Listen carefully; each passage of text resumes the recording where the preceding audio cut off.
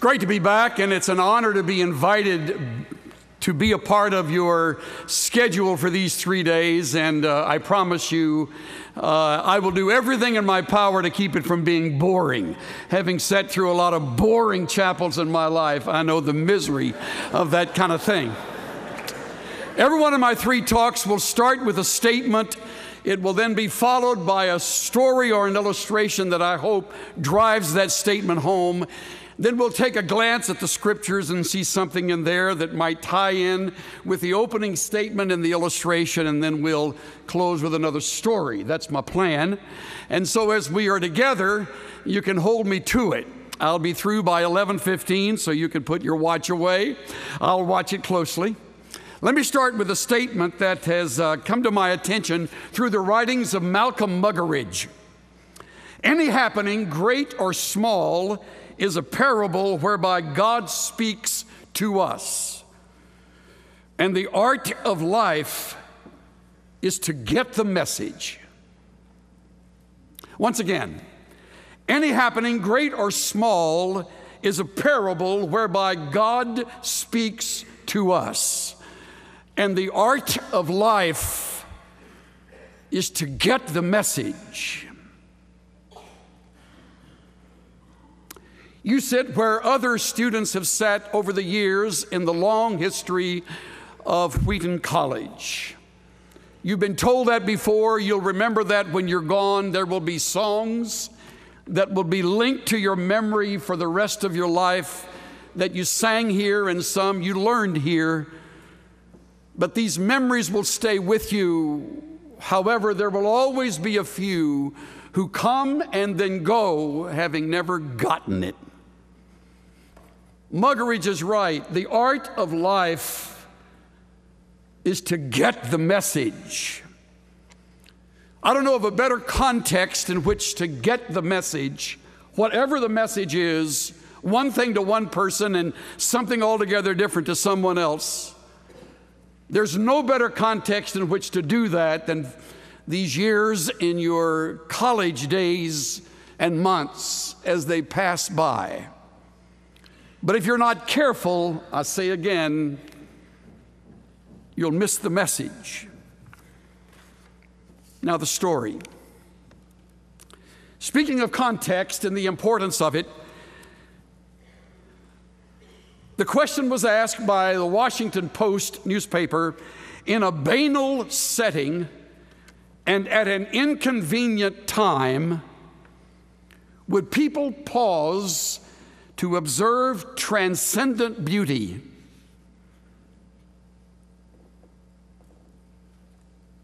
This question was asked by the paper, and then to answer it, they asked Joshua Bell, one of the foremost violin players of our generation, to play in a Washington subway during the morning rush hour, dressed in a nondescript manner, jeans and t-shirt and a baseball cap. Joshua Bell opened up his violin case, took out his violin. It was called the Gibson X Huberman, handcrafted 1713 by Antonio Stradivari, and began to play magnificent music. He started with Chaconne from Bach's Partita No. 2 in D minor. Some have called it the greatest piece of music ever written. Others consider it one of the greatest achievements of any man in history, certainly the history of music. For 45 minutes, one of the greatest musicians alive, playing one of the greatest instruments ever made, played some of the greatest music ever written. Did anyone stop to listen in the Washington subway? It was all videotaped on camera. 1,100 people walked by during those 45 minutes. 7 stopped to listen. 27 tossed money into the open case. It totaled $32 at the end of the 45 minutes. What is interesting is the night before, Joshua Bell had sold out the Boston Symphony Hall, where the cheapest seats go for $100. He regularly earns $1,000 a minute for concerts. Some people never get it. Context matters. You have the context. Whether you get it or not during these 3-4 years or however long you spend at this school, all depends on you and your cooperation with the work of the Holy Spirit, especially in the realm of spiritual disciplines, none of which can be learned from a textbook, but all of which can go with you for the rest of your life and make the difference. It's on that subject I want to speak. I've been haunted by half a verse for about 45, 46 years of ministry. The half verse appears in Paul's words to Timothy, chapter 4, the end of verse 7, where we read these words: discipline yourself for the purpose of godliness. Isn't it interesting that this is not something that was to be done for Timothy? It was a command given by the apostle to his younger colleague in ministry. You, Timothy, discipline yourself for the purpose of godliness. Interesting half verse. Begins with a command and ends with an objective. The command is the term discipline. There's sweat in the word. The term originally, the one Paul used, is the word from which we get our term gymnasium. Gymnazo. Gymnasium yourself. Obviously meaning there's a process that goes on, Timothy, in your life. It will require effort, time, consistency, focus, determination, commitment. We've just come through the Olympics and we've watched the result of those who for at least 4 years, many of them more than 8 years of their lives, have trimmed themselves down and committed themselves with focused attention to the discipline of their particular realm of athletics. And we've all applauded, even those who didn't win a gold or silver or even bronze medal. We've applauded their effort. Why? Because we admire those who discipline themselves. But that's for a wreath that will perish, a medal that will tarnish. This objective is a goal called godliness. Discipline yourself, students at Wheaton, for the purpose of godliness. Godliness. What is that? What does that mean? Probably the best synonym would be Christ-likeness. Christ-likeness. It was an eye-opening realization when I came to the discovery that only once in the scriptures does Jesus describe his makeup, how he's put together. And if I want to discipline myself for the purpose of becoming like Christ, then that self-revelation is terribly important. It's found at the end of Matthew chapter 11, verses 28, 29, and 30, where Jesus holds out his arms and says to those around him, "Come to me, all you who are weary and heavy laden, all you who are weary and broken." And the promise, "I will give you rest. Take my yoke on you and learn from me, for I am," here it is, "I am gentle and humble in heart. You'll find rest for your souls." Isn't that an incredible statement? He doesn't say, "I am powerful. I am influential. I am a model of perfection." He says to them, "I am gentle and I'm humble."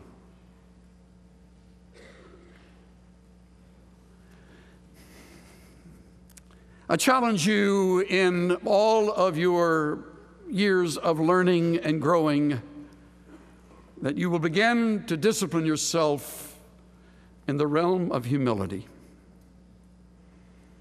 How beautiful would that be? How rare. How wonderful to say, as a result of my years of growing and learning, struggling and hurting, praying, feeling disillusioned and at times dreadfully disappointed, that I graduated from that school a person of humility. And it's hard to find. Some of the most arrogant people I've ever met are in ministry. I say to the shame of my own profession. Some of the most difficult people to deal with, those with a spirit of entitlement, as if they deserve something special, often appear among those with the greater academic degrees. It need not be, and there are some marvelous exceptions. But the tragedy is that there are any in the ranks of the faithful who would see themselves as anything other than the recipients of the grace of God. Gentle, humble in heart.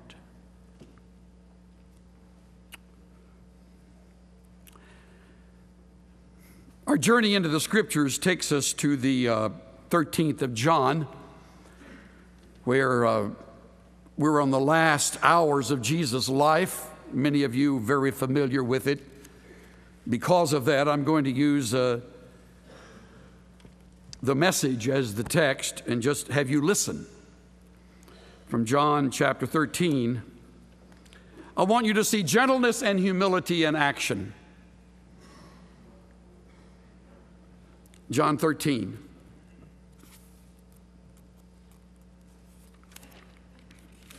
Beginning at verse 1, just before the Passover feast, Jesus knew that the time had come to leave this world to go to the Father. Think of that. He knew the cross was around the corner. He was in the shadow of all of that torture and insulting abuse, and finally the treacherous physical pain of Roman spikes in his hands and feet, a spear in his side, thorns on his head. He knew it was coming. It was his last hours. We read he continued to love his dear companions right to the end. It was supper time. The devil by now had Judas, son of Simon the Iscariot, fully in his grasp, all set for the betrayal. Jesus knew that the Father had put him in complete charge of everything, that he came from God and was on his way back to God. So he got up from the supper table, set aside his robe, and put on an apron. I want you to picture it in your mind as we go through these few verses. Without a word, because humility is unannounced. I love it that he doesn't say, and now I'm going to show you what a servant looks like. He doesn't do that. He doesn't exploit the action. Without a word, he gets up from the table. He puts on an apron and poured water into a basin and began to wash the feet of the disciples. Now, for a moment, let's stretch our imagination and think of ourselves as being one of the 12. If you enter into the real scene, you'll know that your heart is proud and you know your feet are dirty. We know their hearts are proud because we read in Luke's gospel that that very night of the Last Supper, they were arguing over who would be the greatest in the kingdom. They didn't get it. After 3.5 years of personal mentoring at the feet of the Master,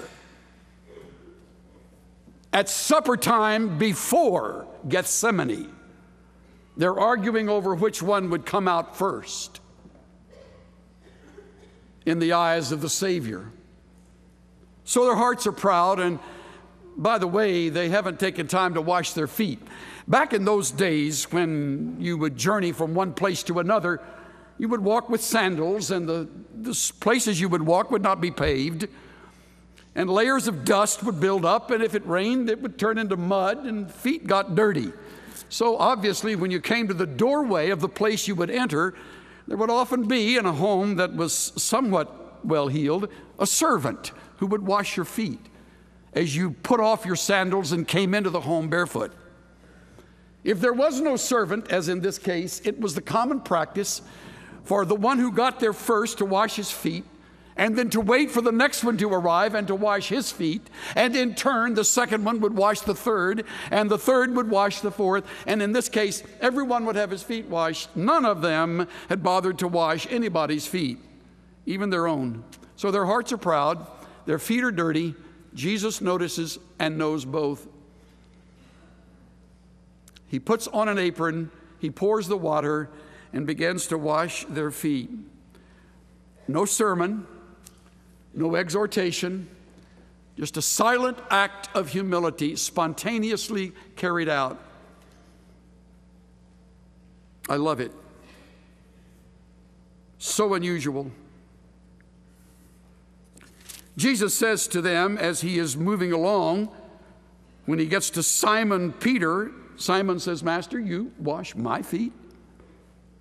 You can see him pulling his feet up toward himself. "You're not going to wash my feet." Jesus answered, "You don't understand now what I'm doing, but it will be clear enough to you later." Peter persisted. "You're not going to wash my feet, ever." Which brings up another principle of humility. It takes humility to receive. And some of us are not real good at that. I'm poor at many things. I'm very poor at receiving. One Christmas, I drove up to our home, and I noticed a Volkswagen was parked out front. I knew who owned it. The man had been in our church forever. And I wondered what Bob was doing in our home that Christmas season. I walked in. My wife said to me, "Bob Patterson's washing our windows." And I immediately thought, I can take care of my own windows. I don't need Bob to wash. What? So I walked out in the back porch, and I said, "Bob, what are you doing?" And he said, "What? You know, it's kind of a Yogi Berra question." I'm washing your windows. And I said, "You know what? I'll tell you what. You wash the outside, I'll wash the inside." He said, "No, I don't want." I said, "Okay, you wash downstairs, I'll wash upstairs." He said, "Chuck, I want to wash outside, inside, downstairs, and upstairs. And I want you to accept it as my gift to you this Christmas." Suddenly there was a sting in my heart because I realized the pride that's there. Why would anybody in my church need to come wash my windows? They didn't need to. He wanted to. But like Peter, I said, No, you're not going to wash mine. Jesus has an interesting response. Jesus said, if I don't wash you, you cannot be a part of what I'm doing. Peter answered, not only my feet then, wash my hands, wash my head, do it all. Just like Peter. Nothing and then too much. Jesus said, if you've had a bath in the morning, you only need your feet washed now, and you're clean from head to toe. My concern, you understand, is holiness, not hygiene. Isn't that a great response? Holiness, not hygiene. So now you're clean. But not every one of you. And then he began the process of washing all 12 disciples' feet, including Judas.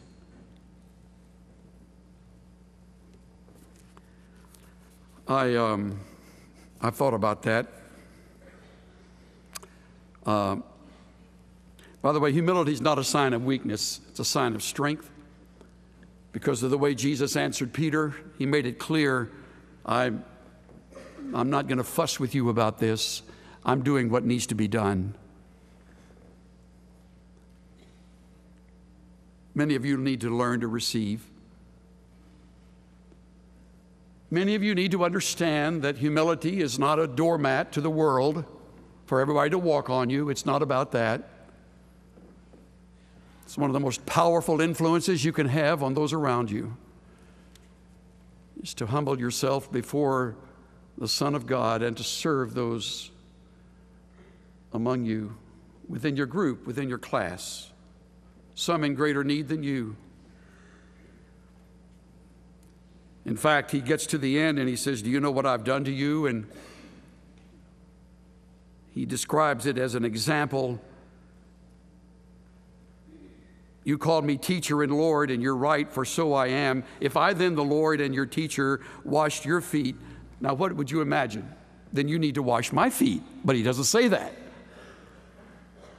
He says, if I, your Lord and Master, wash your feet, you need to wash one another's feet.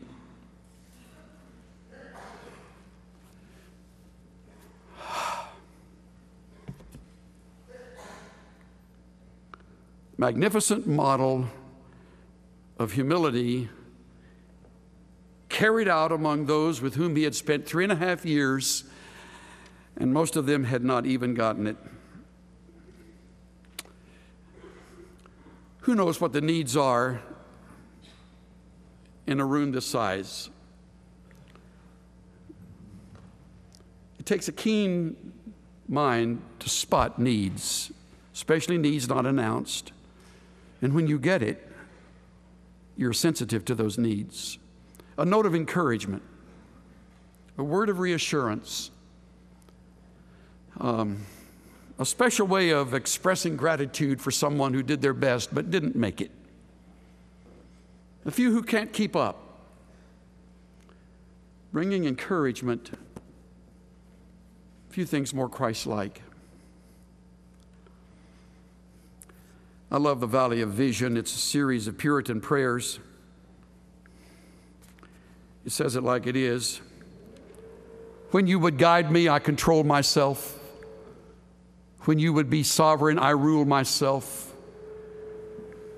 When you would take care of me, I suffice myself. When I should depend on your providings, I supply myself. When I should submit to your providence, I follow my own will. When I should study and love and honor and trust you, I serve myself. I fault and correct your laws to suit myself. Instead of you, I look to others' approbation, and I am by nature an idolater. Lord, it is my chief desire and design to bring my heart back to you.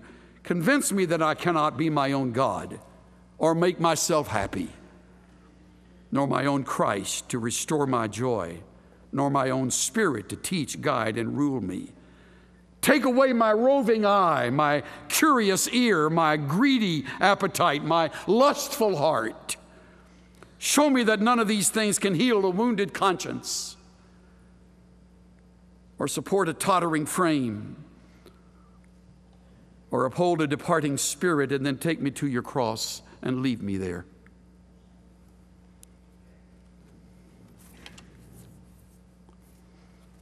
It was Amy Carmichael who wrote it this way: from prayer that asked that I may be sheltered from winds that beat on thee, from fearing when I should aspire, from faltering when I should climb higher, from silken self, O captain free, thy soldier who would follow thee, from the subtle love of softening things, from easy choices, weakenings. Not thus are spirits fortified, not this way went the crucified. From all that dims thy Calvary, Lamb of God, deliver me. Give me the love that leads the way, the faith that nothing can dismay, the hope no disappointments tire, the passion that will burn like fire. Let me not sink to be a clod. I love that line. Let me not sink to be a clod. Make me thy fuel, flame of God. Get it while you're at this school. Get the message, whatever it may be. You've come one way, depart another. The investment of your time and effort, and I might add money,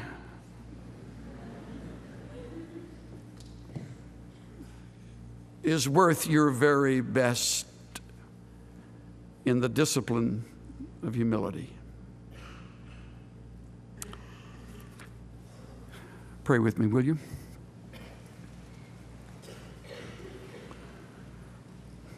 Lord, you know every one of us. You know us even better than we'll ever know ourselves. You know us better than our best friend, our mother or our dad. You know us completely. You know our resistance. You know our cynicism. You know our areas of greatest need, our weakest link, our tendency to say yes when we need to say no, and to say no when we need to be saying yes. Cultivate within us, our Father, in this context of learning, the learning of the discipline of humility. In the process of these years, get us off the throne of our own lives so that we might serve you as we wash one another's feet. In the name of the Savior, we pray. Everybody said, amen. You're watching WETN TV, a broadcasting service of Wheaton College. For a copy of this program, please call the Media Resources Department of Wheaton College at 752-5061.